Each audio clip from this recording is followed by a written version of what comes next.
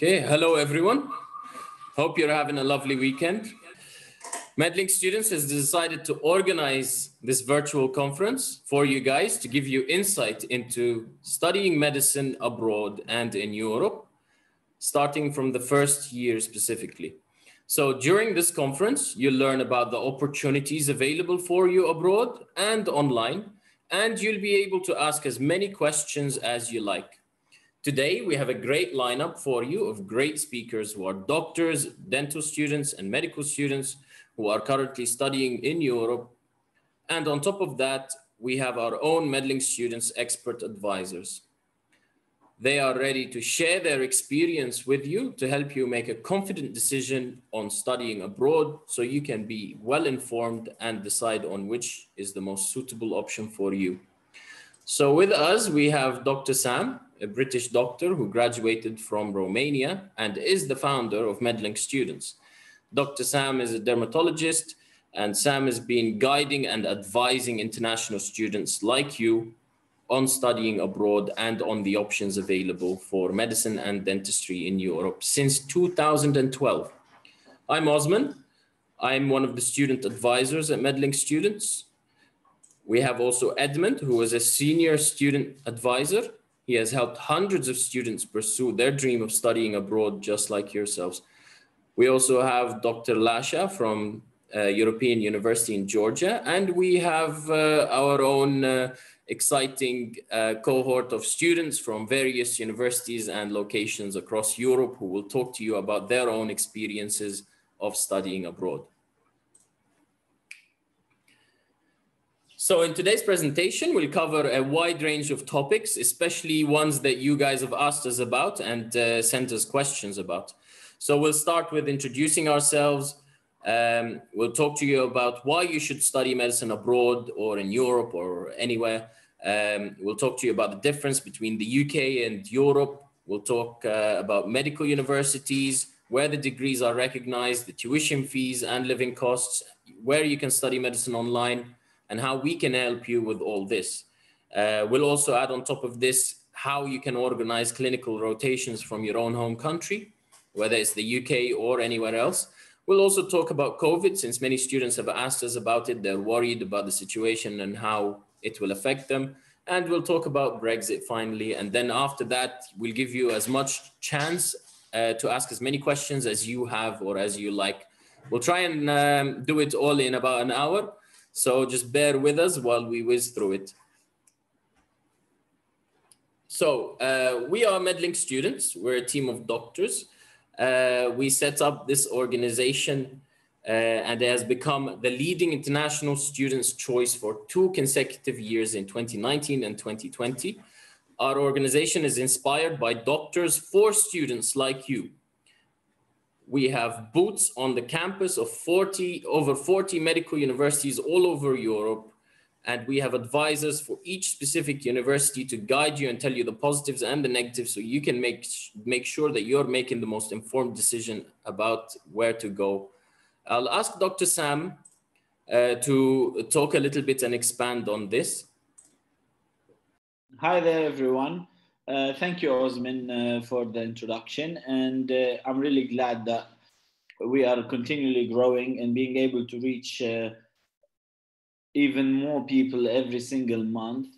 And that has always been the target of setting up the organization, is basically getting all the students and the doctors, all of them under one network, one umbrella, and being able to guide and support each other in order to continually help people achieve their dreams and further basically develop their degrees after they graduate, being able to travel and go back and work as doctors and become some of the most successful doctors in their countries, in the UK or any other country they wish to go to. It's something that has always been a passion of mine, is making it as easy as possible to apply in order for the potential students who want to become doctors being able to concentrate just on their careers instead of sitting and reading hours and hours on the internet about different universities, different protocols, how to apply and legalize documents. They can sit and kind of read more about medical related issues, up-to-date knowledge, and being able to do what they love instead of chasing after paperwork, which is normally an admissions kind of job or a legal secretary work. Now, obviously, you still need to do your release research and due diligence. So that's why we try to keep everything under one umbrella, give access to people all around Europe studying so they can give you first-hand experience of how things are and help encourage you, because it's always a tough step to make it, to leave, especially for UK students, to leave home is one of the biggest things, including me. Like, once you're not accepted in medicine, you normally go for a second option, probably something medically related or something completely different, or you just simply give up or wait for another year to apply to somewhere else. And we wanted to open up and let people know that it's not all over if you don't get one of the 4 or 5 options in the UK, because it is competitive. Constantly you are being rejected, even if you have the grades and the academic achievements, or sometimes maybe you mess up your A levels and you can't really apply. And we don't want people to lose out on their dream for making a mistake for once or for 1 year or twice, like basically a couple of years during A levels, and then not being able to pursue their dreams, because we are confident that passion comes before academic achievements. And if you do have the passion, normally you will succeed in anything in life, especially in medicine, because it's something that needs dedication and you need to love what you do. And we know a lot of people would love this opportunity, and we wanted to make it as easy as possible. That's why here you have a huge lineup of students who are also joining this kind of culture and helping each other to pursue their dreams and achieve them. And also at the same time, have fun for 6 years of traveling around Europe and make this an exciting opportunity instead of a dreadful one or a sacrifice to make for a plan B. We want to make the plan B, which is most students' plan B, be like an exciting opportunity and adventure, and they come back to the UK even stronger, more confident, and ready to kind of face the hospitals and be one of the best surgeons and help us also continue to grow and help other people achieve their dreams. So if we move on to the next slide, I'd like to mention a little bit about Europe and the difference between Europe and the UK and why it's good to go and study in Europe. And a lot of people put it down as option B, or kind of if they don't get in the UK or their country, they go for the second option. Even though it is an option B, it is a wonderful option. I believe is superior to studying in your own country. And reason being is because you leave your comfort zone. And as a doctor, you are not always going to be ready for the situations and scenarios you're put in. So you need to be confident in being able to handle new situations constantly, changes, and being able to adapt and help others at the same time. And because as a doctor, you cannot crumble. People are looking for you for comfort. They're looking for you to solve their problem, and you need to be that person. So traveling to Europe kind of puts you in a situation where you have to go, adapt, learn a new culture, meet new people, and get out of your comfort zone, probably learn some new language as well. And this I have seen throughout the years, as Osman said, since 2012, people seem to be coming back with a lot more confidence, a lot more problem solving skills. They kind of just find the solutions for problems alone and just fix them and get on with things, and seem to be much, much more independent, which is a great thing to see. And it's something that was overlooked earlier on regarding Europe, but now people are starting to understand it much more, especially UK hospitals and UK doctors.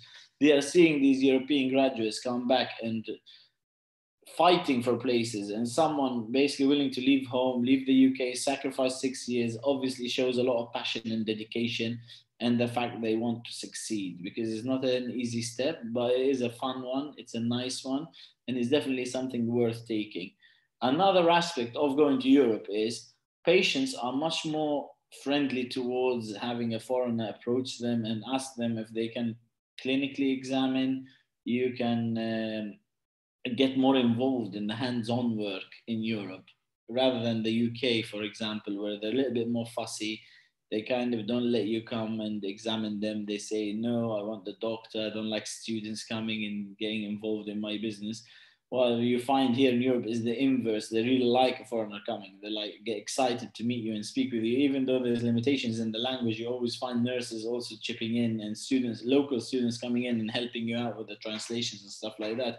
And you never feel lost because people are really open and understanding, and they've always had international students and they love meeting people. So that's been another advantage of gaining clinical skills, clinical knowledge, clinical experience, and the fact that you can communicate with someone with a different language. You speak with them English through an interpreter, just makes you try even better to understand people, and gets you to be more precise during your diagnosis and ask the correct questions and lead the story of the patient down to the correct diagnosis and then the correct treatment.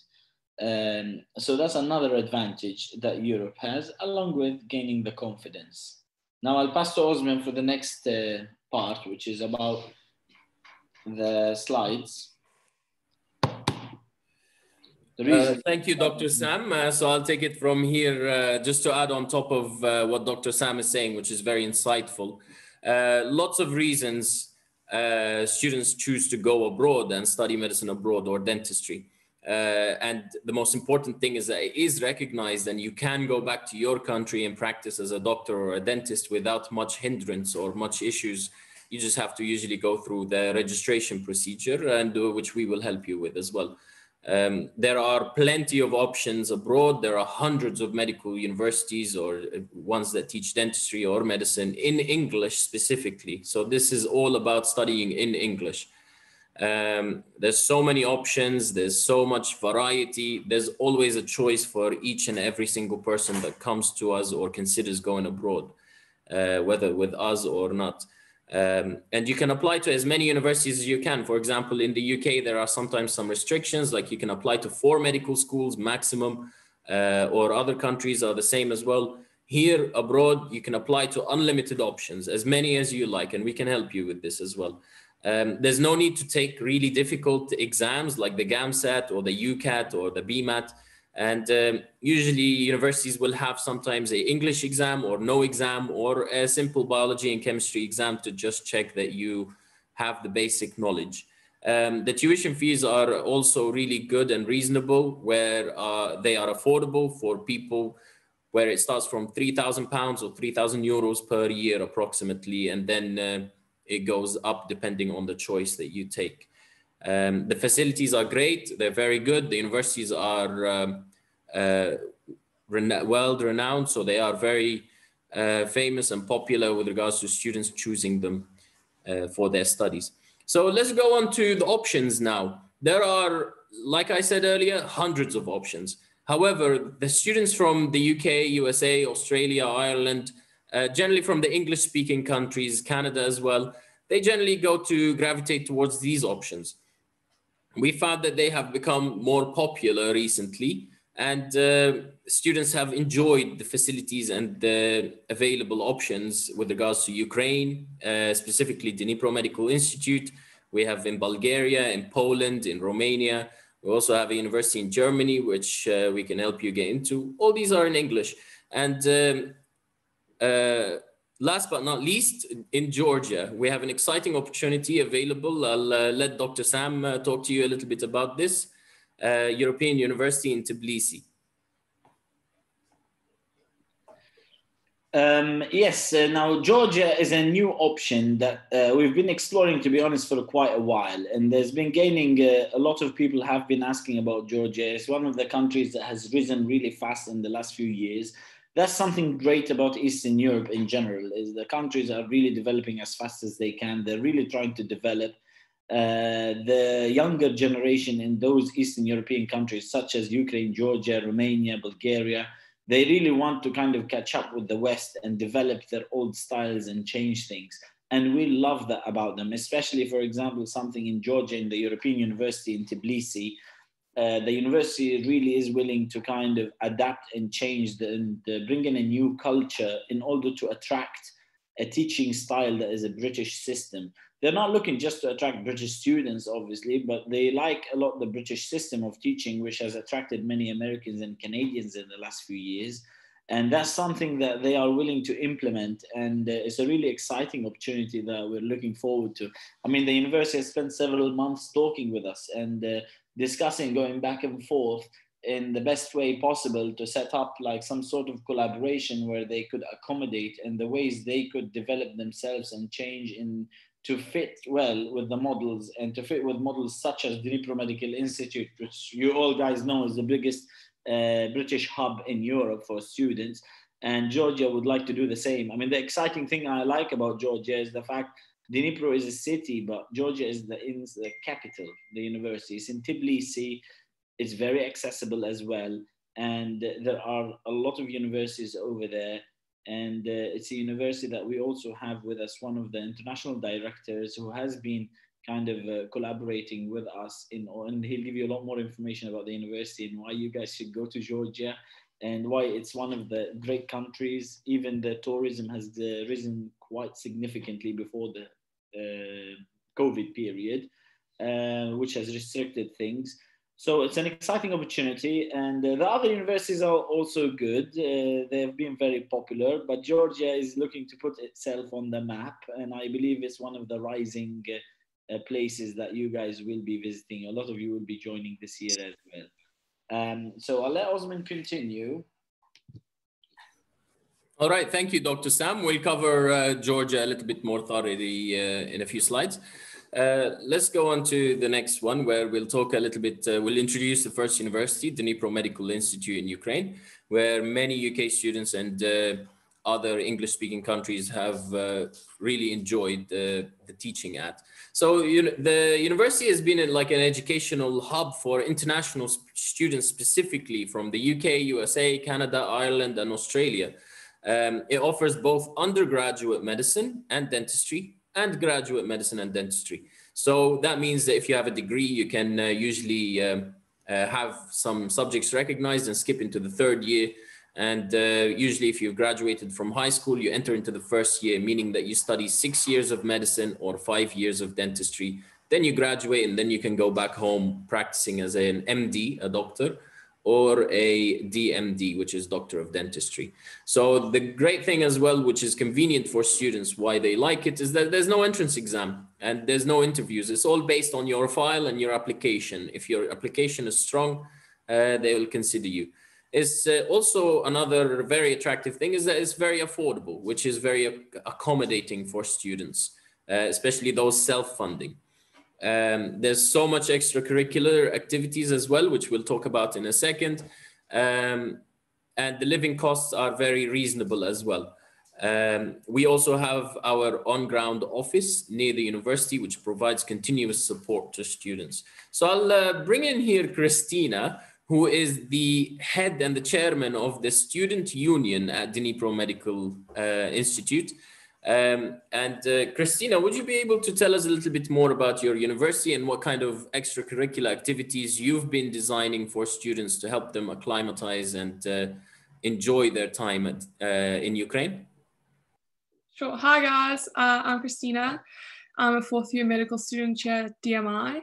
And as Osman said, I'm head of the student union. So unfortunately, due to the COVID pandemic, a lot of our goals and things that we had in plan had to be put on pause for a bit, but we're all back now. Starting 1st of March, we're starting in class again. So a lot of our plans are going to be revitalized, to say the least. So DMI, like Osman said, is a great university within Ukraine. It's very affordable. It also has a very large community of international students from all over the world, not just the UK, a lot of students from different African continents as well as the Middle East. So with regards to the SU and the extracurricular activities, one thing that we really noticed within DMI is that it was important to get students integrated into things that are non-medical related as a bit of a break from being consumed by medicine 24/7. So before the COVID pandemic, we had the intentions to implement different sports teams. So there's currently a soccer team that is available, and they meet, I think, every Thursday, and they also play tournaments. There was more hopes of bringing in teams for netball, rugby, basketball, and I think a swimming team was also in development. We also have a lot of society. So we have the Tamil Society, we have the African Caribbean societies, we have something that I'm a part of is the Scientific Research Society, and right now we're actually doing a research program based on the vaccination and medical students' reactions towards that. So if you're interested in being published within a journal, that's something to look forward to as well. We also collaborate with a lot of the medical doctors here who are helping us with our research. We also made an orientation week. Unfortunately, last year's one had to be virtually as we were in the middle of a pandemic, but hopefully following on for the new intake of students, we'll be able to have a O week that is in person with the new students. We also have plans to introduce more social activities such as bar hopping, socials, and there is talks of making a medical ball in the near future. So yeah, this SU is here to support the students, not just academically, but also socially as well. And we really are excited to get into that as soon as COVID becomes under control. Brilliant, Christina. You also, you guys did something amazing as well, which was some training sessions like life support and so on. Would you like to tell us about these a little bit? Actually, I completely forgot about that. Sorry. I've been traveling for 3 days. So yeah, while during the pandemic, we decided that we'd want to make some medical emergency workshops, and you can actually watch them on our YouTube channel. I'll send the link in the chat. But basically what we did was, it was a 5-part series of medical emergencies with regards to emergency medical aid, and was taught by students who either have level 1, 2, and 3 life support, as well as qualified nurses and physician's assistants. So it was students who taught these classes, and we basically just covered different medical emergencies with regards to medical first aid, and it was really well supported and was really well attended, and we're hoping to have more of these sessions but in person when we come back, and hopefully keep recording them and uploading them to our YouTube channel. Another thing that we did was we made a few videos with regards to Dnipro, so what the city is like, how to find accommodation, as well as a FNQ video. So if you guys are interested in DMI and the Student Union, you can also go watch those videos. We also have an Instagram and a Facebook page where we post a lot of updates on there as well. So that's that's extra information for you if you want it. Yeah, thank you, Christina. This is great. I hope you guys, that gives you an insight regarding what kind of activities there are outside medical school. Just to cover quickly inside medical school, Christina, one final question. How have you found the online teaching from the UK doctors at Dnipro Medical Institute? So everyone can be attested to the fact that online studying is not easy, and being a medical student, it's even harder. But we're very, very lucky that with collaboration with Medlink, we've actually had a lot of extra online classes.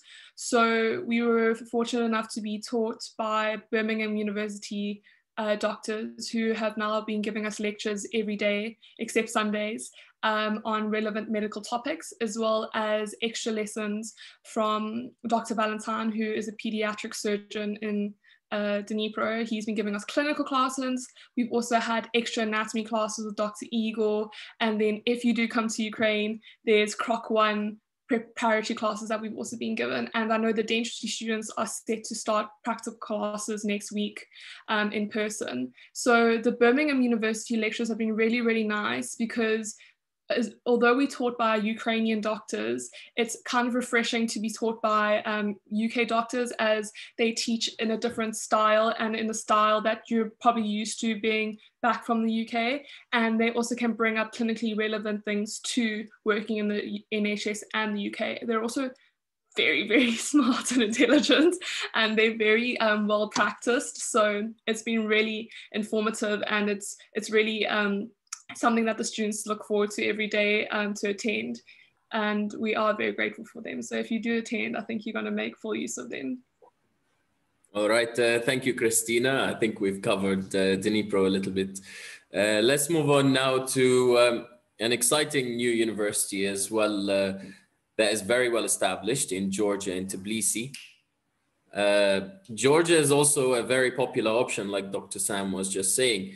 One of the main people who has worked hard and collaborated with us to set up the university to become more accommodating and suitable towards teaching students from English-speaking countries like the UK, USA, Ireland, Australia, Canada, everywhere that students come from, and other countries as well, is Dr. Lasha, who is the director of the university. So Dr. Lasha, would you be able to tell us more about the university and how it is a suitable university that students should consider?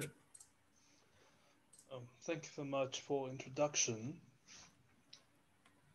It's been quite interesting, and so the students can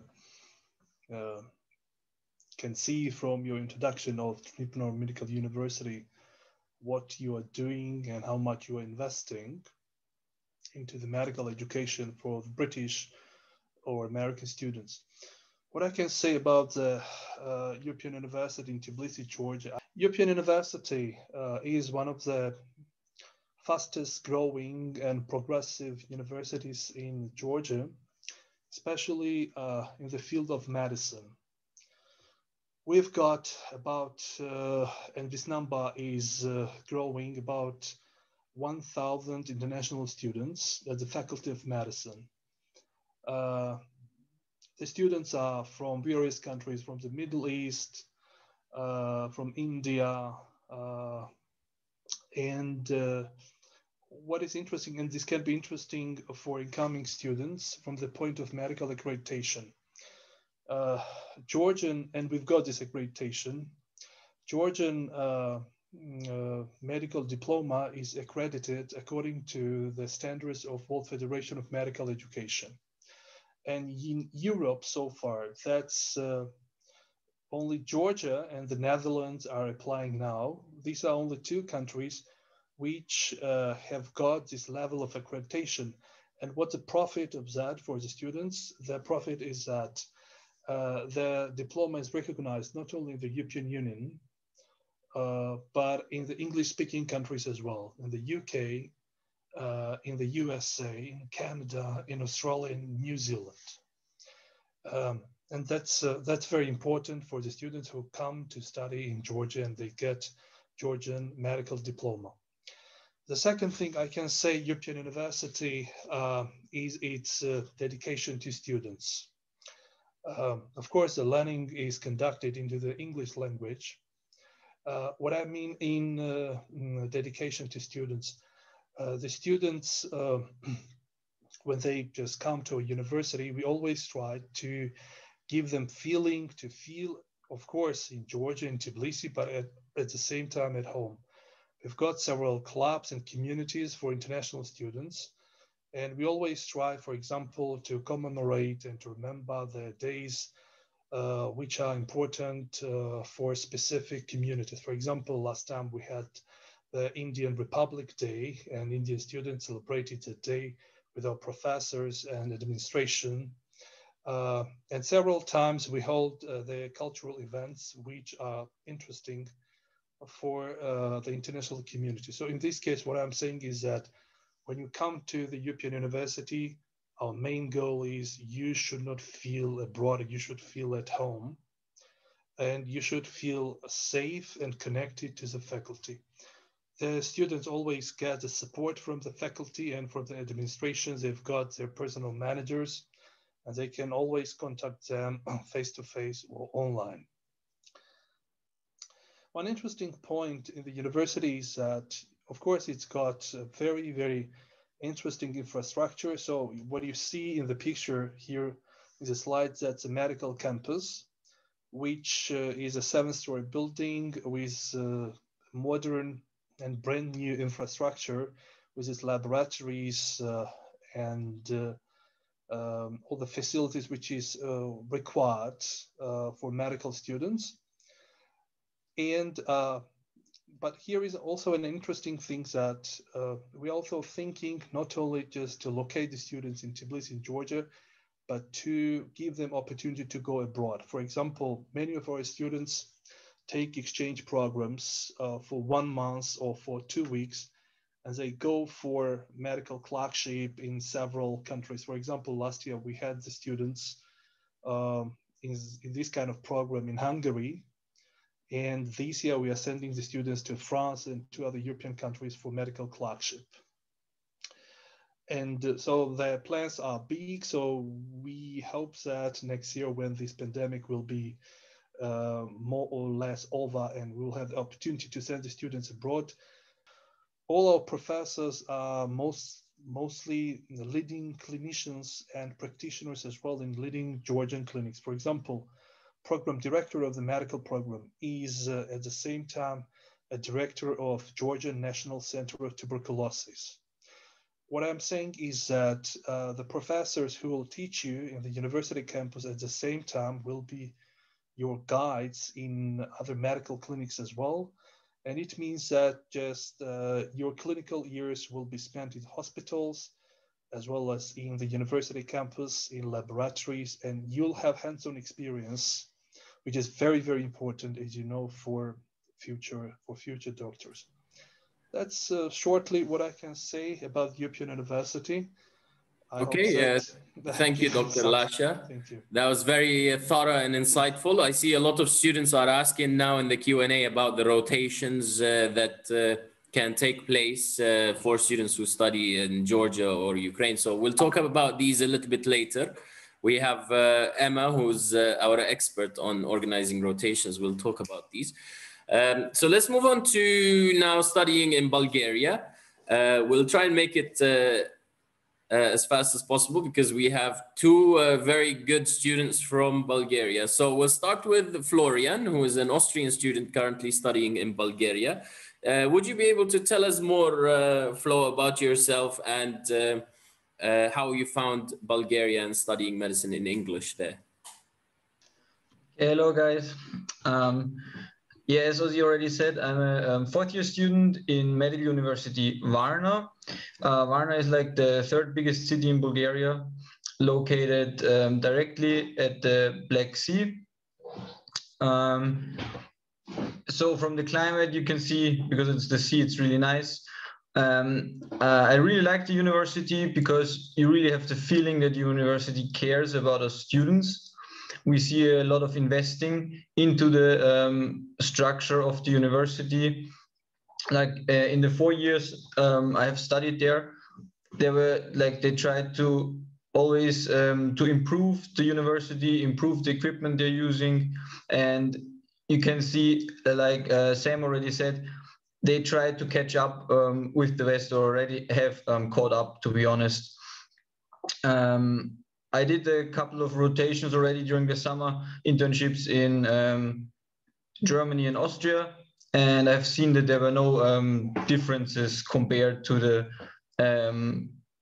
students that studied, for example, in Germany or in Austria.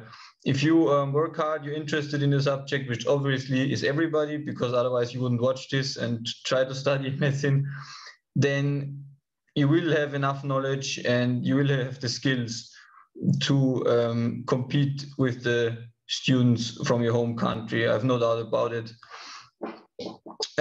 We have some extracurricular activities,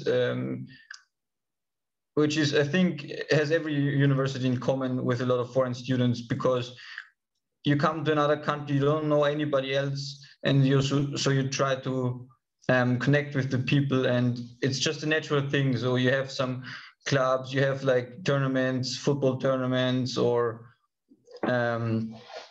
some meetings with people. Like we have a lot of meetings where Bulgarian students try to teach us Bulgarian, where you can meet up once or twice every week. And so you just come in contact with people from all over the world. And I'm really glad I made this decision. It opened up my eyes just to have a more international view on things. Yeah. Yeah, thank you, Flo. And how have you found Medlink with regards to settling in and acclimatizing in the country when you first came? Yes, of course. It's taking an agency is something that's takes, because I have to explain. For me, it was like I took the decision really late because I was not sure if I really wanted to go abroad. And then there was no time, and I thought like, if I do it now, which was like 3 weeks before the deadline, I took an agency, and it was much easier because they take the stress away, because they take care of all the paperwork for you. And when you settle in, there is somebody waiting for you at the airport, taking care of you. So you come into a country and you already have the feeling that you know somebody, and it takes a little bit of fear away, to say so. Okay, fantastic. Thank you, Flo. We'll move on to Jamal, who is also a student in Sofia University in Bulgaria as well. Would you be able to tell us more, Jamal, because you're in the 3rd year now studying medicine. Would you be able to tell us more about how you've been able to get more hands-on experience in Europe compared to your home country? Okay. First, I want to thank you everyone by being in this great conference. And I want to thank also Medlink family for inspiring us because Medlink, I have a long experience with Medlink. Medlink is not only agency that give student or help them getting their document done and everything. Medlink is inspiring every one of us, guiding us and helping us choosing the right choice. Thank you, Dr. Sam and Dr.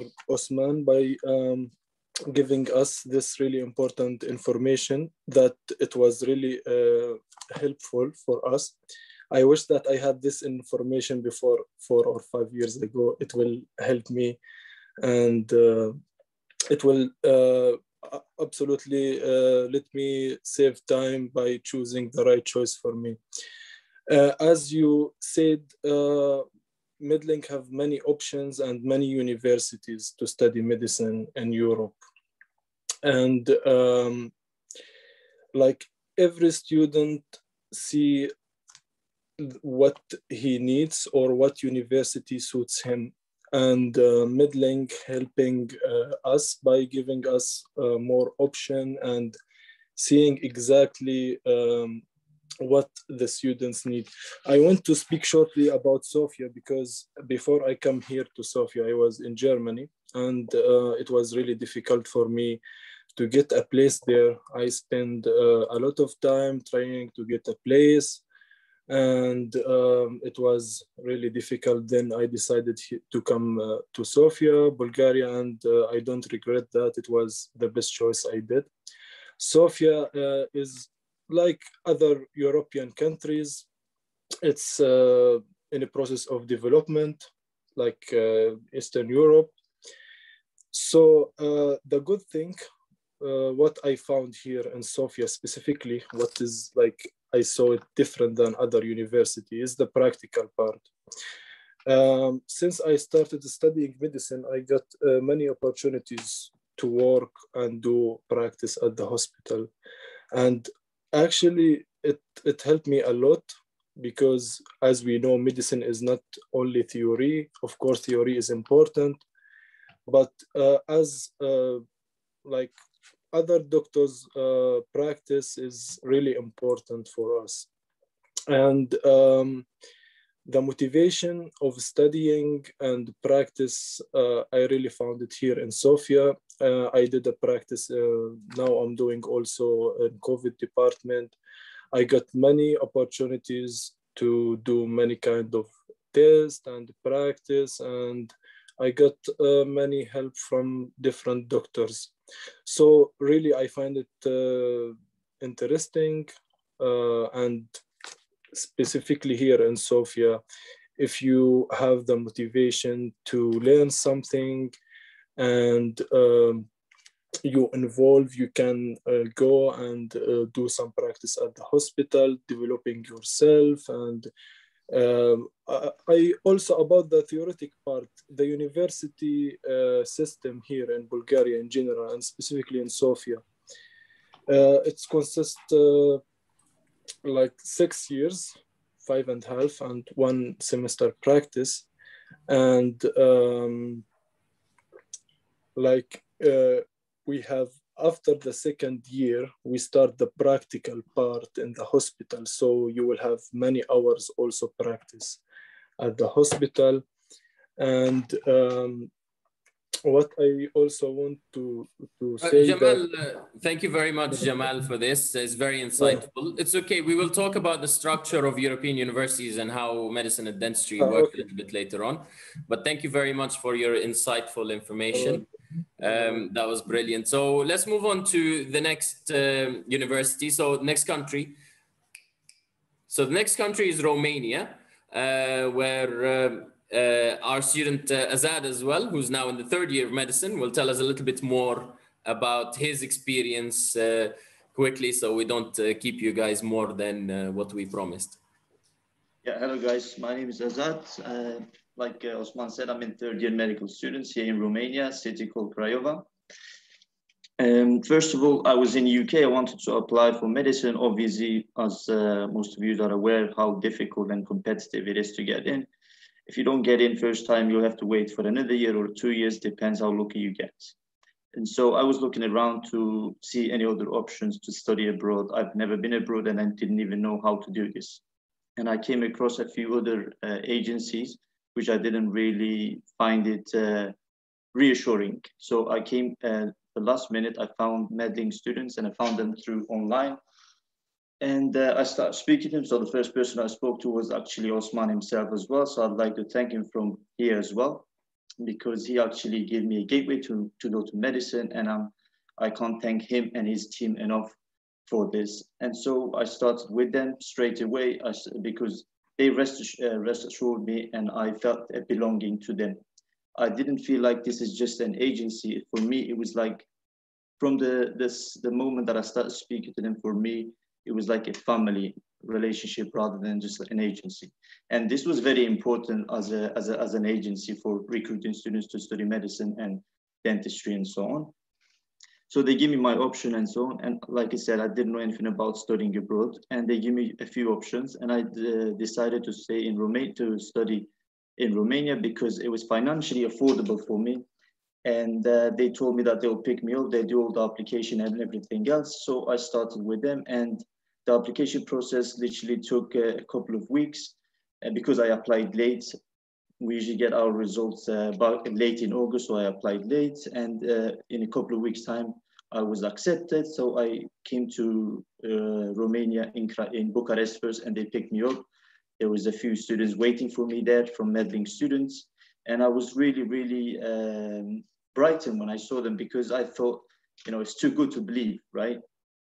And so they picked me up. They took me to my place. The apartment was already ready. So obviously they showed me the pictures and so on, and they booked the apartment for me. I went to my apartment. Everything was ready for me. And the next day, someone else came to take me around, to show me around the university and to meet other people as well. Like I said, I didn't know a single person back then, but now I'm in connection with many students who are already graduated, who are already working as a doctor in UK, in other countries as well. And one other thing I'd like to say that about the university itself is really good. We don't have too many students here. So every year for English section, we have 60 students.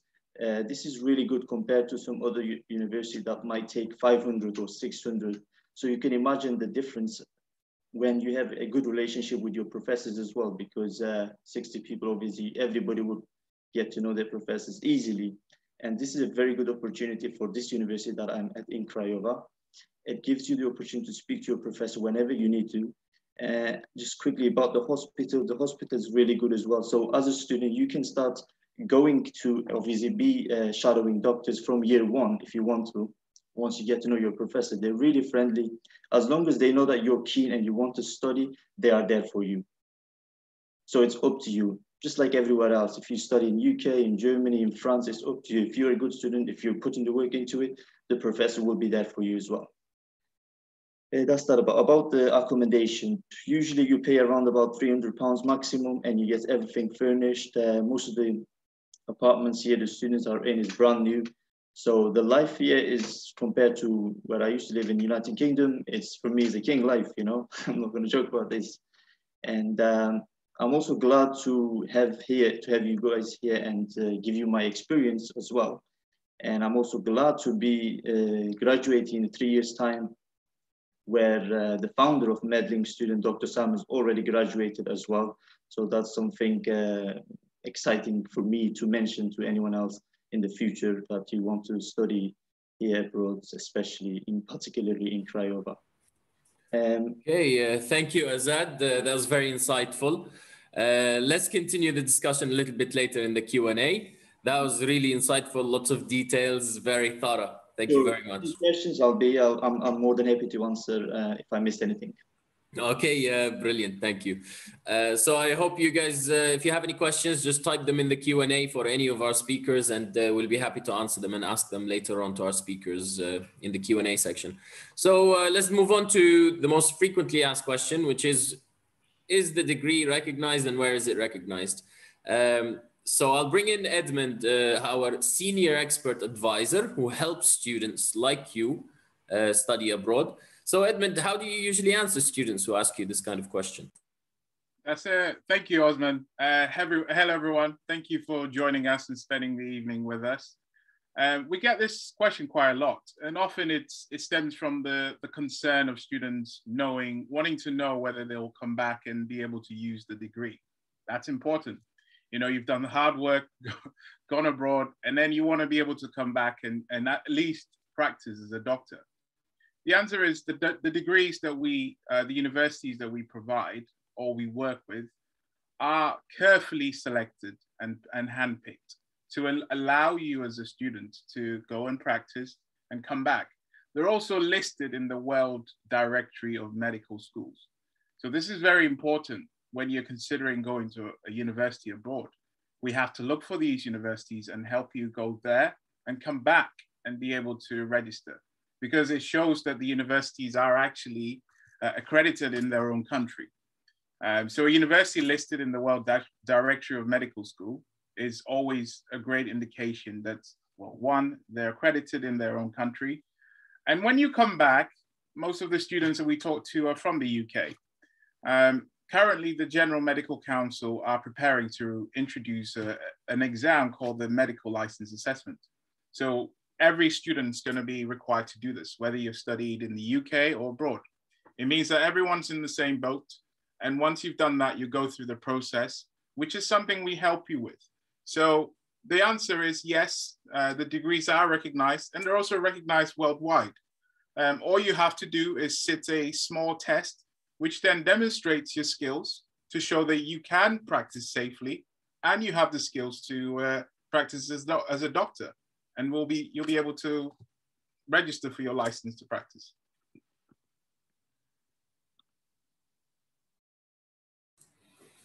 Okay, thank you, Edmund. So let's move on to tuition fees and living costs. Edmund, how would you also describe this to students when they are weighing up the options of going abroad? That's a great question. So from our experience, a lot of the students who go abroad are attracted to universities due to the fees, how affordable they are, the living costs, the quality of education as well. Now, the tuition fees in Europe, generally, they stem from anything from 3,000 euros.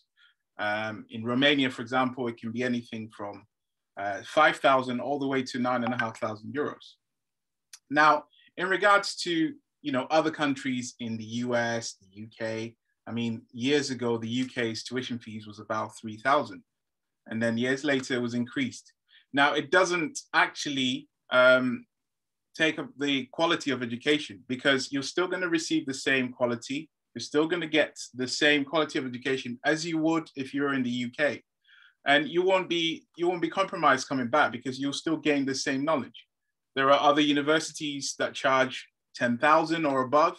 Now, it doesn't mean that they're better. It just means that geographically, that is how much they charge for tuition fees.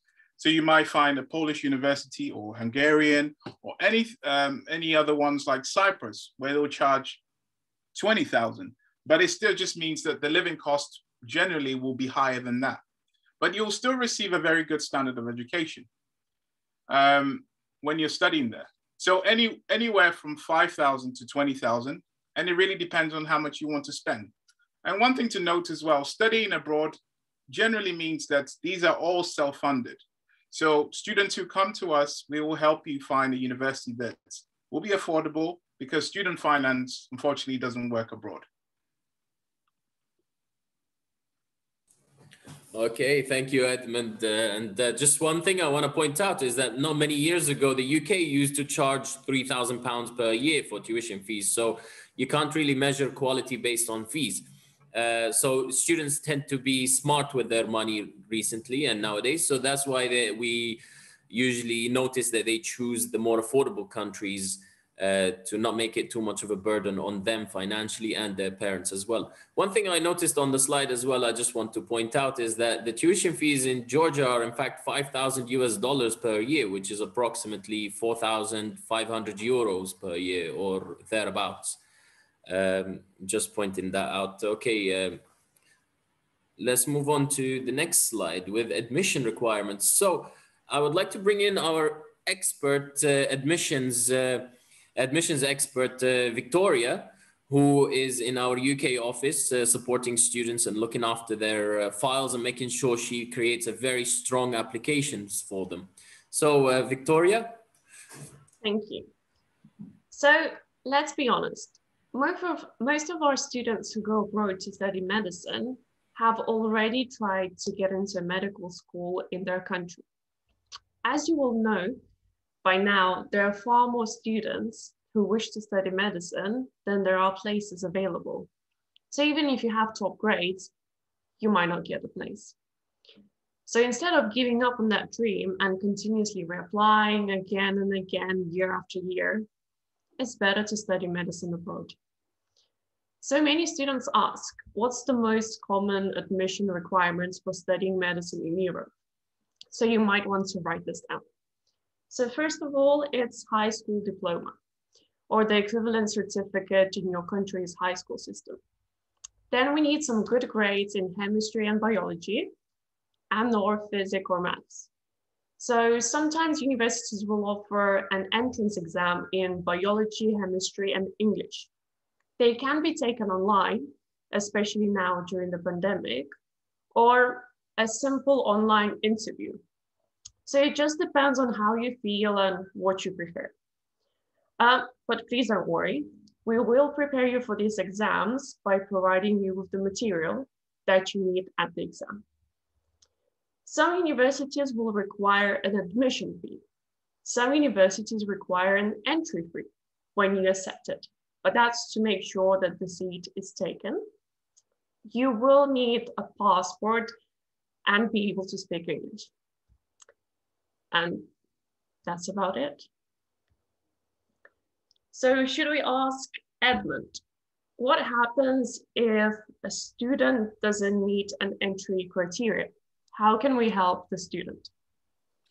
That's a great question, Victoria. Thank you for that. So there are some students who will come to us. Yes, they meet the requirements. This is normally straightforward. But there will be some students that may have just biology and maybe another science subject, or they just have psychology or none. What we do is we look at other points where we can make a strong file for you and create a strong file.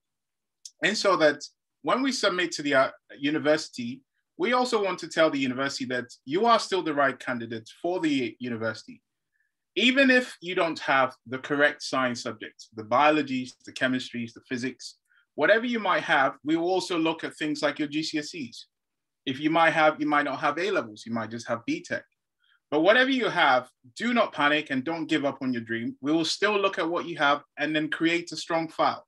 We'll look at points within your case and then make sure that we have everything that we need to ensure that you can still start studying medicine, which is something you should dream. Obviously, some of you are still talking to us because you're serious about what you want to do. So it's okay if you don't meet the requirements of biology and chemistry or A-levels. Let's still have a look and then build a strong file for you to make sure that you can still pursue this dream. Thank you. All right, thank you, Edmund. I hope that encourages students and inspires them. So let's move on to the next slide now and talk about how we can help you. I believe we've covered that quite thoroughly already by our students speaking about their experiences with Medlink students. However, we'll cover it really quickly here, and I'll ask Amy to chip in as well on how she's found it. So Medlink Students offers always a consultation where you speak to an advisor like Edmund or someone else who will help you find a suitable option for yourself. We help you plan the journey abroad, and we provide you with continuous support throughout your studies abroad. But I will not explain this myself. I will ask Amy, who is a third-year student currently, who's used the services of Medlink Students. Amy, since you've registered through us, can you tell us about your experience and how Medlink Students continues to help you throughout your studies? Hi guys, good evening. So yeah, Medlink have been amazing throughout the whole process, and they're still doing an amazing job as well. So I obviously had Edmund as my advisor. So he was really great going through all my options over WhatsApp and literally, yeah, going through everything that I needed to know and regarding what documents I needed to send as well. The great thing I love about Medlink is that the communication is like on point, like even at the weekend. I do feel sorry for Edmund, but like even if it's Saturday, Sunday, you can contact them at any point. And they always kept me up to date with what documents were due to be handed in regarding registration, etc. Then when it came to registering and applying for my permit to live in Ukraine, they sent me really comprehensive documents regarding every step of the way, with how to apply for the visa, then arriving in the country, even like little things like setting up a bank account, your SIM card for your phone, etc., etc. So there was that as well. And then as well, when you get to the airport, they pick you up from the airport, they're there straight away. And they have an office in basically all the countries that there's the universities with Medlink. There's an office as well. So they're there basically 24/7, like there for you. So you go to. And then, yeah, then they've been helping me throughout now, like finding accommodation, like referring me to estate agents that are reliable, and they help me set up a bank account, and then they've literally been great as well with the whole process. Recently I've moved classes as well from online to offline, and yeah, always keeping me in check. So I think the main thing really is that with Medlink you will be able to move to the country abroad and just feel relaxed. And if anything goes wrong, because things do go wrong abroad and everything, it's a new experience, you're going to be scared, etc. But literally Medlink are just a call away. Edmund's on WhatsApp, and yeah, it's just kind of like someone else said, it's like having family, and they are with you the whole time, literally, always there for you. So it's great. All right, thank you, Amy. We'll ask you some extra questions in the Q&A section. And if you guys have any questions for Amy, just type, or for anyone else, just type them in the Q&A. Another thing I'd like to point out to you guys is that Amy is documenting her journey from the UK to Europe. So she's been doing vlogs and YouTube videos where I'm sure she'll post a link on the chat shortly. Yes, I will post now, guys. Please subscribe and follow my medicine journey. Perfect. All right. Thank you, Amy. Let's move on to the next slide. I'd like to bring in Emma for this slide, and she will explain to us how Medlink will be involved with organizing rotations in the UK or USA for students who would like to do their rotations in their own home countries. And we'll guide you as well with organizing in other countries in the future. However, Emma will focus on the UK for now, since Emma is an expert on this. So Emma, you've been helping students with organizing these rotations. Would you be able to tell the students a little bit more about how it's done and the process and what they should know? Okay, hello everybody. The UK rotations are amazing. I rotated in London. Basically, the first steps for rotating is you need to fill out some documents. You need to do your health checks. You need to do a DBS check and get a letter of good standing from your university. After you get all that done and you're approved, on your first day, you get assigned to a consultant, and you basically are going to be with this consultant throughout your clinical rotations. And you're also with the FY1s and FY2s. So you will rotate with them in, say, internal medicine, in obs and gynae, in pediatrics, all different kinds of areas, surgery. You can start a day anywhere from 8 o'clock till 10, depending on what you're doing. And you get to do loads of clinical histories. You get to do lots of clinical examinations.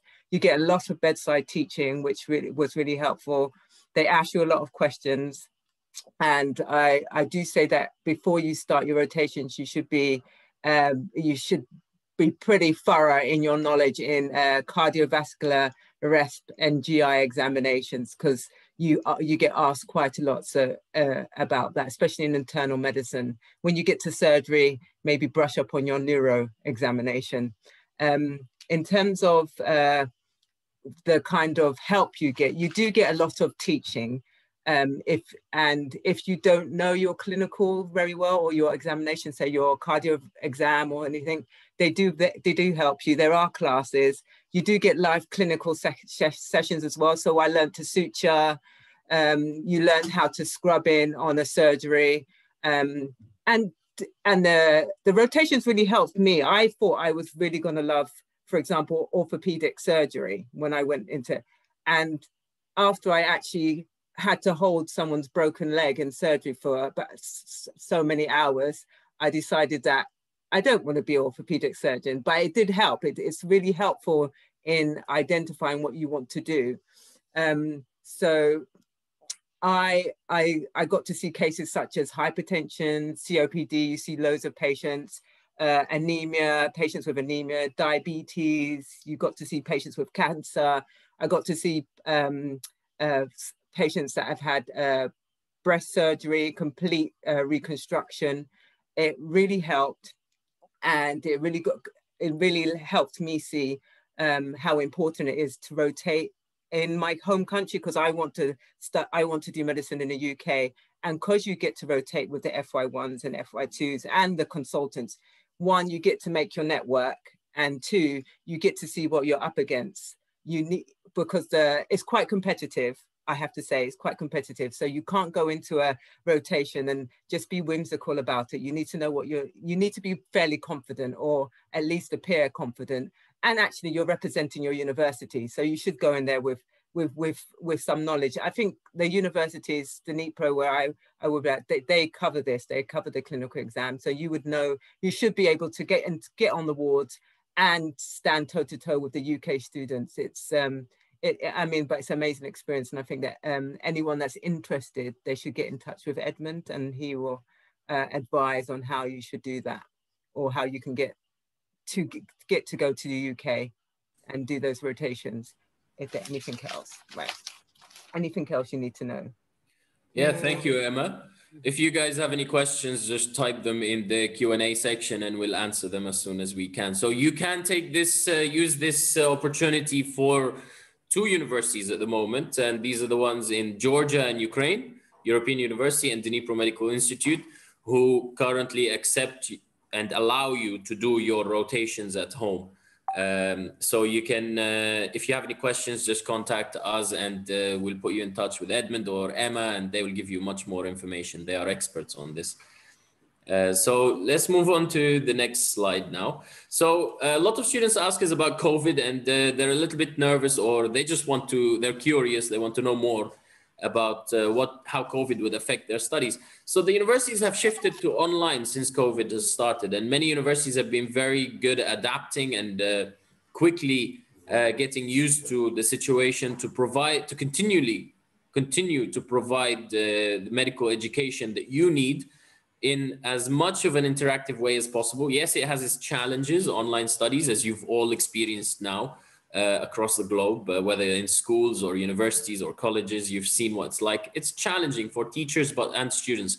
However, the great thing about Europe is that the universities and us, we've worked together with them to provide as much possible support for them to cope with the current situation. For example, we helped the Dnipro Medical Institute set up an online portal to help students integrate with the online studies quickly. I'd also like to ask Sam, who's a student in Ukraine as well, in Europe. He's been attending online so far until the classes go offline. But Sam, I'd like to ask you, how have you found the experience with studying online and the classes in Dnipro, plus the extracurricular classes that are provided for you? Hi everyone, my name is Sam. Well, with regards to answering your question, I'll say that basically the online classes are very good. Medlinks has been very effective and efficient with trying to supplement our studies. So far, I think as Christina said prior, there is Dr. Valentine, who's currently doing our clinical online classes, as well as we have a course that we're doing as well from Birmingham, a course that we're doing in which Birmingham medical doctors have started teaching us, helping us to translate our basic sciences and amalgamate the knowledge we get from our basic sciences into actual clinical practice. The information that they give is very clear, concise, to the point, as well as, I would say it's very, for those of us who want to go back to the UK, and even if you wanted to go to another country as well, I would say it's very ideal with regards to helping you understand how the wards work and how you as a junior doctor, as a future junior doctor, will need to behave, as well as what the things you need to do in order to succeed as a medical doctor. There are multiple things that they do.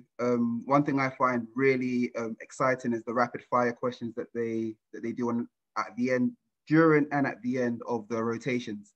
A nice way to help with memory recall, with short and long-term memory. On top of that, one thing that is really good is that they do take their time, even after the lecture, to discuss with the students with regards to personal things. So like how they climbed the ladder, how their experiences as doctors from when they were junior doctors to now their current stages as consultants. So all in all, I'll have to say that the online classes are very decent, very good, especially considering we're in the time of COVID-19, where you don't really get the, because of, well, depending on where you are, and because of the restrictions related to the transfer of the virus, obviously, you don't really get that much, would I say, that much hands-on practice. So this is a very good supplement for that, for this current time that we're in. I'll pass it back on to you, Osman. All right, thank you, Sam. That's very insightful, brilliant. I just want to ask Christina also to expand on this, since you guys have been studying medicine as well online. Christina, how has, some students have asked, how has Medlink contributed towards the education of students in Dnipro? Sure. Well, Medlink has been nothing short of phenomenal, and that's not just blowing smoke. When the SU came to Medlink and said, listen, there's certain things that we want to implement within the university, they were more than happy to assist us in organizing these classes. And something that blew my mind is I took a look at the timeline, and within the last 3 months from onset to actually it occurring, we've had the implementation of extra online classes, not just for anatomy, croc preparatory lessons. Every single day we have a different lesson with Birmingham University lecturers, as well as clinicals with Dr. Valentine. And to top it all off, dentistry students are getting in-person practical classes as well. That's just our online support that they've implemented. Then if you go a little bit further, I think it was around the summer last year, so June, July, we came up with the idea of implementing the online portal, and within, sorry, give me a second. sorry, my laptop was going to die.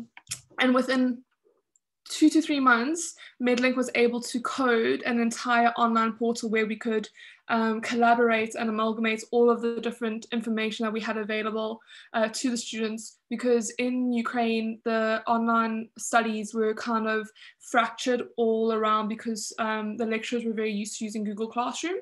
And we thought that it would be a better way to streamline the information if we had an online portal. And within 3 months, Medlink was able to do this for us. We now have a fully functioning online portal that supports both the online students and the in-person students. Every single year is categorized, as well as the modules available. All the resources are uploaded there according to your different rotations or subjects. We also have Croc 1 and USMLE preparatory material, as well as Medlink has embedded tests into the online portal that you can use to test your knowledge. We've also got a huge bank of online lecture videos available to us in the format of the Lecturia style videos. If you're used to Lecturia videos, they're very similar to that. What else do we have on the online portal? We also have basically every single medical textbook known to humankind is on the online portal as well. So Medlink has been nothing short of amazing in supporting us, especially during online studies. We have more information than we know what to do with it, to be honest with you. All right, thank you, Christina. Just to summarize, that was a really thorough, lots of details there about how online studies have gone. We have always dedicated our time and effort and energy always to try and help universities and students at the same time. That's why we started our organization, to provide the best value and the best possible routes into medicine, and to also give so much opportunity to students that they have literally no excuse to say, oh, I couldn't pursue my dream of studying medicine or dentistry. So let's move on to the next slide. I'll ask Edmund about this because he's very knowledgeable on this. So Edmund, how has Brexit affected studying medicine abroad for British students specifically, or for those wanting to practice in the UK afterwards? Okay, that's a great question. Well, a few questions in itself. So there are two types now. So now there are EU graduates and there are students who study outside the European Union. Now, the only changes now that has occurred since January this year is that students who study within the European Union no longer have the automatic recognition of degree. Now, this means that anyone that comes back has to go through a procedure with the General Medical Council, and then they can register. Now, from 2024, any student that comes back to the UK has to do the medical license assessment, which is being introduced by the GMC as a way of creating a common threshold for safe practice. This means that if you're a British graduate and an international graduate, you also have to do this exam, irrespective of where you studied. So you can go to Cambridge and study, or you can go to Harvard. It doesn't matter where. Everyone's going to be given the same platform to demonstrate their skills. And this is similar to the USMLE as well. So it means that, for example, students who are at Dnipro, who will be doing the Croc 1 and the Croc 2 exam, this will actually prepare you to come back and you'll feel confident to actually sit this exam, because the Croc exam is pretty much similar to what the UKMLA will be introduced. So there's changes that's coming is actually positive, which means that you can still go abroad if you're nervous about the degree not being recognized when you come back. Once you've done that part, then you register for your provisional license, or you can register for your license to practice. And we can help you with the whole process when you come back anyway. All right, fantastic, Edmund. Thank you very much. Just to summarize, what Edmund's saying is that no matter where you study, whether you study in the EU or outside the EU, if you come to Georgia or Ukraine, for example, you can still come back to the UK and you still have the same path with regards to the opportunities available to you. Everyone is on the same pedestal. All right, so let's move on now to the next slide. We haven't talked much about dentistry. We want to give some time to dentistry. We've brought our very good student, Ben, who is a fourth-year dental student studying in Europe. He's from the UK. Ben, would you be able to tell us a little bit about what it's like studying dentistry in Europe and a little bit about your journey? Yeah, thank you, Osman, for that introduction. Yeah, so my name's Ben. I'm from the UK, as Osman stated. I came about 4 years ago to Ukraine. It was an opportunity that was given to me at that point. So I'd like to thank Dr. Sam, who provided me with that opportunity to come study dentistry abroad. So yeah, my journey started 4 years ago, and I came to Ukraine. It was kind of different for me because obviously I've just been in the UK most of my life. And Ukraine is a different kind of country, different culture, learning a new language. And yeah, it was just kind of overwhelming for me at the start. I'm not going to lie about that. After 2 or 3 weeks, once I started my lessons, I met people in my group, kind of made my friends then, helped me feel settled. And then I was doing my first year, which was a basic medicine, like biology, chemistry. We did physics as well. We learned Latin, anatomy. And then going on to my second year, it got a bit more intense, which I would tell everyone that's watching this evening that I personally feel like second year dentistry is the most difficult. The reason for that is because it's a lot of subjects and it's congested and it's a lot of theory. So you have your pathology, which is broken up in pathomorph and pathophysiology. You'll have your microbiology, you'll have clinical anatomy, you have biochemistry. So these subjects are like big in terms of theory. So that's what I find difficult, because keeping on top of everything, you know, topic tests, as previous students have told you, that we have a lot of topic tests every week to keep, so the teachers can see if you're keeping up with your work. And then obviously going into third year, we started to get clinical classes, cleaning teeth, you know, doing fillings and all that. So for dentistry, I would say that third year, you will start your clinical. The first 2.5 years, 3 years would be your theory. And after that, you'll learn all your clinics and stuff like that. So what I would say is, obviously during this pandemic, you know, it's been COVID and obviously classes have been online and stuff like that. So I would like to thank Medlink as well in regards to giving us more clinical private classes that I've been paid for. So I appreciate that. You know, I've been, I kept telling them that we need these because obviously with the COVID pandemic, you know, we're not getting a lot, we're just getting our theory. So I appreciate that. I appreciate Osman for doing that, and Dr. Sam and all the Medlink family for doing that. So yeah, so right now I'm in my 4th year. You know, I'm not gonna lie about it. I've enjoyed my 4-year stint over here. I've got an extra year left. I've just passed my Croc 1 exam, so I was happy about that. And now focusing on my Croc 2. Congratulations. Thank you for that. Thank you for that. So yeah, so just keeping on top of my online classes now. See, the thing is, once you do your Croc 1, everything else feels easy after that, because you do 9 subjects and it's that congested. There's about 15, 16 past papers. Trying to understand everything, it's just phenomenal. So right now, everything feeling easy for me. It's feeling a bit more relaxed, you know. And going into 5th year, that will be my final year. So I can't wait till I finish. You know, I don't know where I will go in the world. You know, I still haven't made that decision. Obviously, dentistry opens up several doors. You know, I've got a few countries in mind. So I'm looking forward to it. Okay, thank you very much, Ben. That was very thorough. If you guys have any questions about dentistry, feel free to let us know. Again, another option for studying dentistry for 5 years would be Ukraine, Georgia, and Poland. They offer 5-year courses. Other countries offer the 6-year courses. Thank you for that, Ben. Plenty of clinical experience always coming your way in Europe as well. And it is recognized in your countries as well, like the UK and USA and so on. So thank you everyone for being patient, even though we went a little bit over time. It seems we still have the same number of attendees anyway. It seems you guys are really enjoying the webinar, so thanks for staying. We have now an opportunity for you to ask questions, and we can try and answer them for you. So with regards to opportunities and what to do. A very good question is being asked is for Emma, actually. Emma, someone's asking, what determines which hospital someone gets the rotation in from Europe? wherever there's availability. So for example, right now there's places available in London, and some hospitals are just not taking people at the moment because of COVID. So just where there's availability, it's very competitive, London, for rotations, but there are rotations opening, and there'll be a lot more in after September. It's just because of the COVID.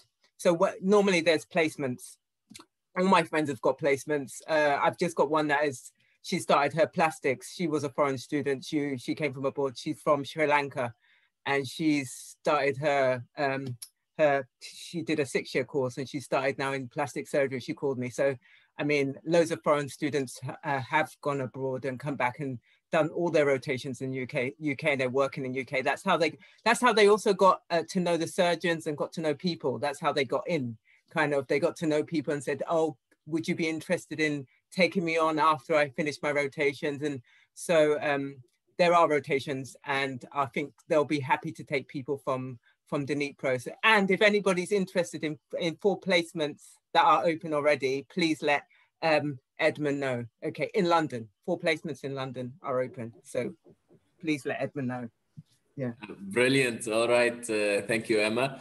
Another question is, I'll ask Dr. Sam this, is how much does it cost for the rotations? I'll just briefly cover that. Usually it depends on the hospital that you're going to, and the prices do vary. So it's difficult to give an approximation, but usually you have to go to a hospital that's more suitable for your budget. Dr. Sam, would you like to expand on this? Yeah, thanks for adding me in this one. Rotations are always a great thing to gain confidence, like Emma was saying.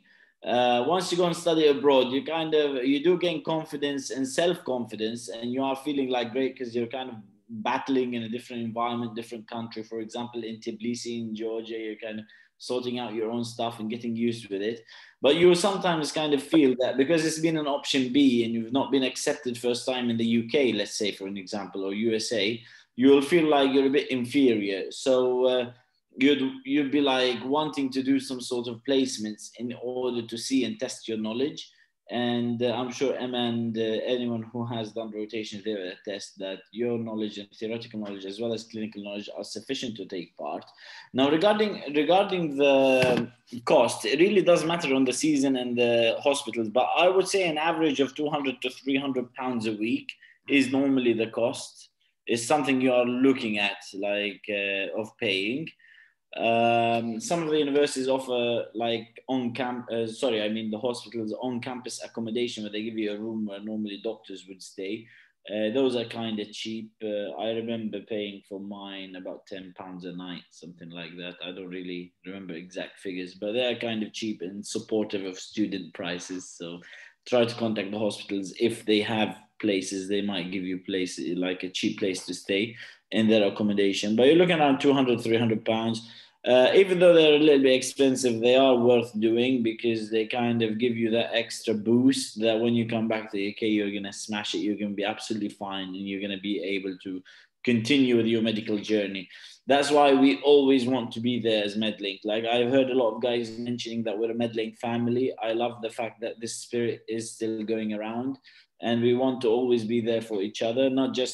We're not an organization that wants to put people in medical universities and then walk off. We want to stay with you throughout your journey, make it as enjoyable and as beneficial as we can.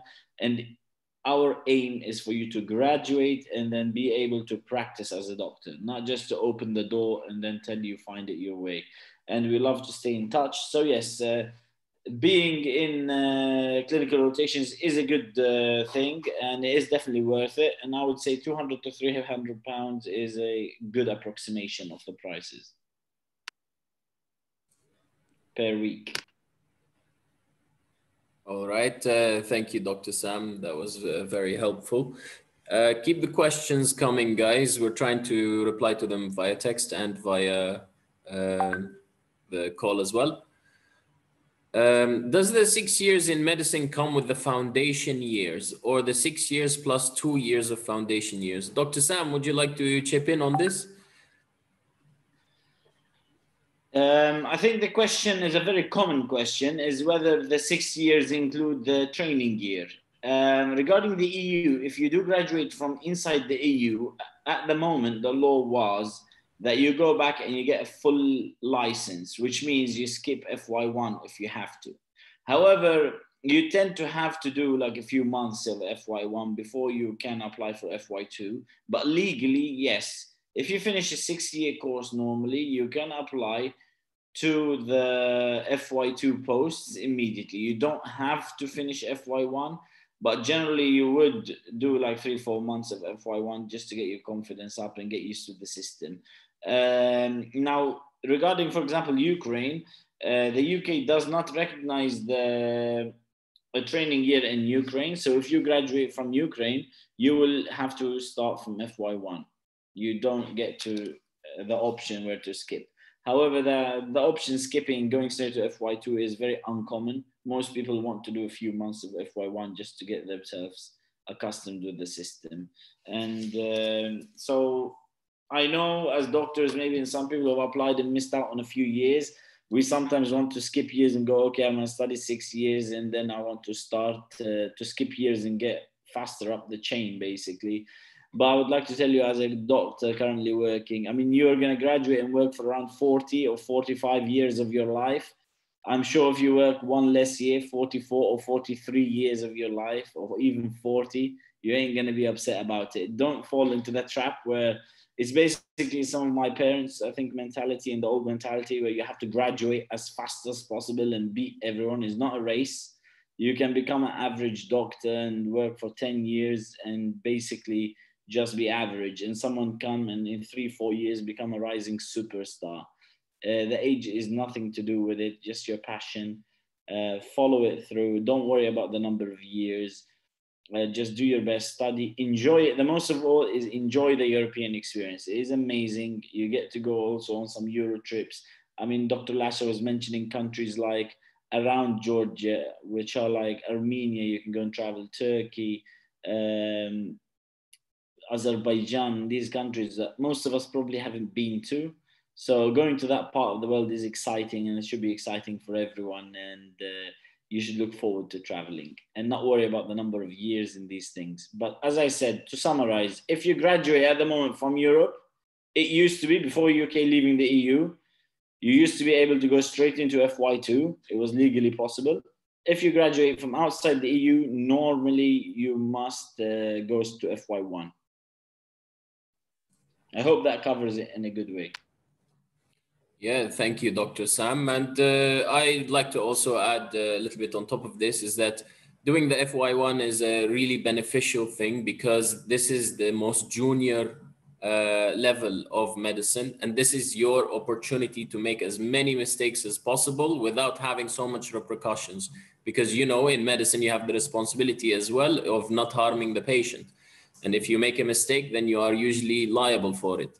So as a consultant, you can get in trouble for that. But as a junior doctor, as an FY1, you can make as many mistakes as you like, of course, with reasonable mistakes, not negligent mistakes, and still be able to not have too much problems. And this is why FY1 exists. It's there to give you an opportunity to practice and try and do your best, and just trial and error and see how you get on with the post. And then you move on to FY2, where you are responsible for FY1. So you need to know your FY1 knowledge in order to manage the FY1s as an FY2. So we always, even people who graduate from Romania or Bulgaria, they are eligible to go into FY2, but they choose not to.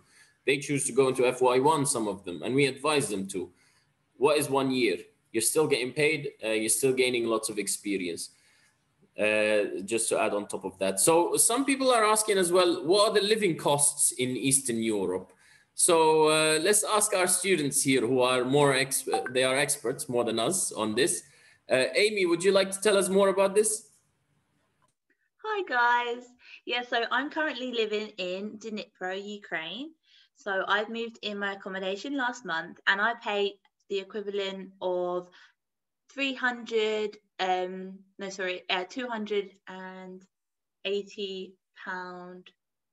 a month. for my accommodation. Yeah, that is the right conversion.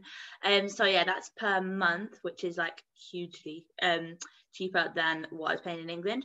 Then regarding living costs, I'd say I spend around 20-30 pounds a week. It's literally so cheap, guys.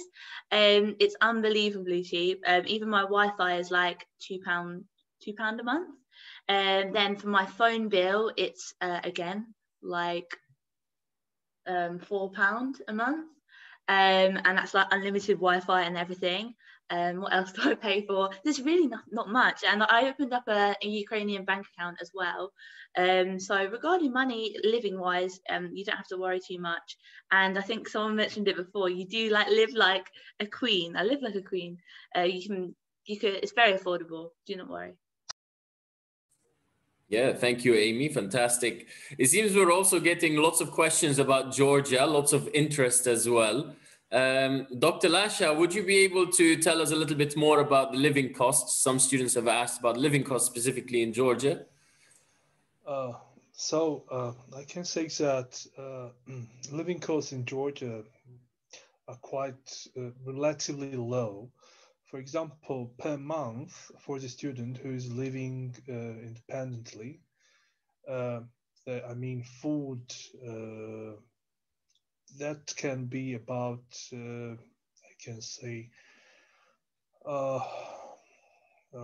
can be about 500 Georgian lari, which is about 150 US dollar. The transportation is quite affordable as well. For example, that's about 10 cents for one direction. We are offering, and that can be good news for students. We are offering a brand newly finished hotel type dormitory for students. And we offer the students a double room, which is not a typical dormitory room, but it's hotel type room, fully furnished with free Wi-Fi, kitchenettes, and all the things which are required for students for 250 USD. And the package includes the room, Wi-Fi, food, breakfast and dinner for 2 times, and transportation from our dormitory to the medical campus, and then taking the students back. And also all these communal fees like electricity, gas and water are included in this fee.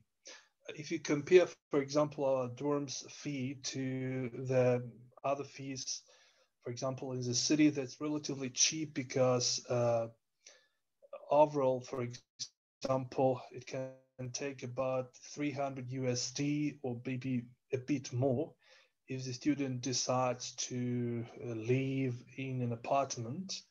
But in the dormitory, for 250 USD, the student can have the food, free Wi-Fi, as I said, the room, private bathroom, and so that's very, very nice opportunity. We're offering these opportunities to students because that's our first year of the dormitory, and want to have the dormitory fully housed. And I think that it's quite a good chance for students to start their first year in Tbilisi. When the students arrive, we will pick up them at the airport, and we can directly take them to the dorms. So in this case, we are helping the students to have lower living costs with the help of dorms. That's great. Thank you, Dr. Lash.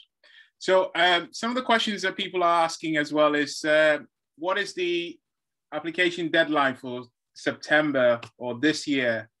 That's also a great question. This is something I can answer as well. Now, we work with over 40 universities, and the deadlines are different for each of them. But usually the application period starts from February, sometimes ends in August or September. So if you don't have your A-level results yet or your certificates yet, you can still apply with your predicted grades. The universities try to fill up their places as soon as possible. So you can actually start your application now, and it's always good to prepare the documents for you in time. And if anything, COVID has taught us that deadlines don't mean much anymore, because preparing the documents takes a while. We have to get the documents legalized, apostilled, translated. All the centers, due to the lockdown, we've not been able to kind of get them done in time. So it's always good to start early so we can be more prepared for you and take our time with the degree, with your application and documents. So to answer this question, applications are open now and you can get started. Fantastic. Thank you, Edmund. That's very good and insightful. We always encourage students to contact us as soon as possible in order for you to secure your seat. We're here just to help you secure your seat and make sure that you're going to have an opportunity to pursue medicine. You already know that you want to pursue medicine, so why put off the start in it? So let's get started and make sure that you are able to pursue it. On a separate note, we will be providing certificates of attendance for all our attendees. Thank you for staying until the end. So just follow in the chat the link that's been posted and just fill in the form and you'll receive an automatically generated certificate of attendance for the event. Another few questions that we're getting is, am I allowed to work in Eastern Europe while I'm studying? The question is, yes, of course you are. Usually on average, countries will allow you to work for 20 hours per week, depending on the country. But since there are also universities that are offering medicine online for the first 3 years, like Dnipro, you can stay at home, study and work at the same time. So that way you can raise some funds. Edmund, how, when students ask you usually about funding their education, how would you advise them? Great question. Well, a lot of the students that we talk to, they rely on the most reliable banks in the world, their mums and dads, their parents. And so with universities abroad, if you go abroad, you are considered an international student. So some students will rely on their parents. Some students will work actually and save up. And some students might take up a personal loan. Obviously, this is something we can't help with, but for most cases, the students will be able to find something that's more affordable for them to be able to go for. But the tuition fees, like we mentioned, they can be anything from 3,000 euros all the way to 20,000. So depending on what you feel you might be able to afford, you go for that and then we can help you with that. But most of the tuition fees, all of them are self-funded. Brilliant. Thank you, Edmund. I want to ask a question to our students, actually, with regards to exams. Some students are worried, will I have enough time on the exams? Are the exams really difficult to pass? Will I be able to pursue medicine? So, Christina, you've been studying in Europe for a few years now. Would you be able to give us some insight?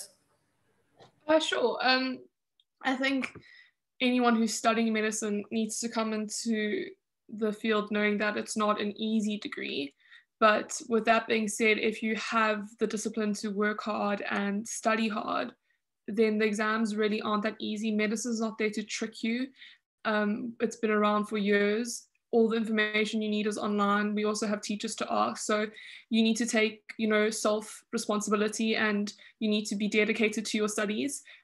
But with that being said, the tests aren't necessarily difficult. The content sometimes can be tricky, but if you know your content, the tests aren't hard. One thing that students constantly freak out with, and I was one of them, was Croc 1. You get and it's like this enigma, and everyone's like, Croc 1, oh my goodness, Croc 1. And similar to the step 1 for USMLE. And, once I actually got down to sitting and studying and revising the material, once I started doing the past papers, it was relatively easy for me. So I wouldn't say that the tests are ridiculously hard and that we don't have enough time to prepare. You have as much time as you give yourself to prepare, if that makes sense. Thank you, Christina. It's very insightful. If you guys have any more questions, just let us know. Hopefully, we're going to wrap up very soon. Just one or two final questions. Can you put me in touch with someone who's done their clinical rotations? Well, yes, we got Emma on the webinar. Yes, of course, Emma was here and she spoke about her experience and how she did her rotations. She was studying in Dnipro and she did her rotations in the UK. And now she's part of the team of helping students with regards to arranging the rotation. So if you'd like to speak to her one-on-one, then just get in touch with us and someone from our team will put you in touch with Emma, like Edmund, for example. Any other questions that are coming in? Just having a quick look. We're gonna close off very soon. Okay, while Osman, you are doing this, I would like to mention something that was mentioned a little bit earlier, which is regarding the different universities, deadlines and stuff like that. We are constantly, and also regarding admission process and meeting the requirements. One thing about Medlink Students, the reason for it to be set up is to basically try and give every person who has the passion, who's willing to put in the good and the hard work and willing to sacrifice a little bit of his time to chase his dream, an opportunity. So sometimes some universities would say we'll only accept you if you have biology and chemistry. So we go and know that some people maybe didn't do biology and chemistry in high school. So we find universities that are willing to allow them to do maybe a foundation year and then continue in medicine, or maybe even study privately chemistry and biology and do an entrance exam and then continue in medicine, or even accept them without having the biology and chemistry and just give people the opportunity down to the work experience they have and the passion they have and the personal statement that they will write in order to convince. So even some people sometimes are missing out on deadlines and stuff like that, because most unis have deadlines around August time. So we constantly try to find universities that have February intakes, winter intakes. One of the universities that we've been talking about today, which is in Georgia, I was very excited the fact they have different kind of intakes to the other universities we work with. So it gives more options. I believe they have something like September, December, and then a March intake, and probably another one. So we are constantly trying our best to open up new places that we haven't thought of, because I remember back in 2012, it was brand new for us to leave the UK to go to study abroad. And we're constantly trying to find new places that would accommodate, give you the chance to enjoy 6 years, open up your eyes, and as well to give every single person the opportunity, from graduate entry to transfers, and as well as beginning from the first year, an opportunity. If you have finished high school, if you have done an internship, if you've gone down the different BTech routes. So like, for example, Romania never accepted people with BTech. So we moved to Bulgaria where they took BTech.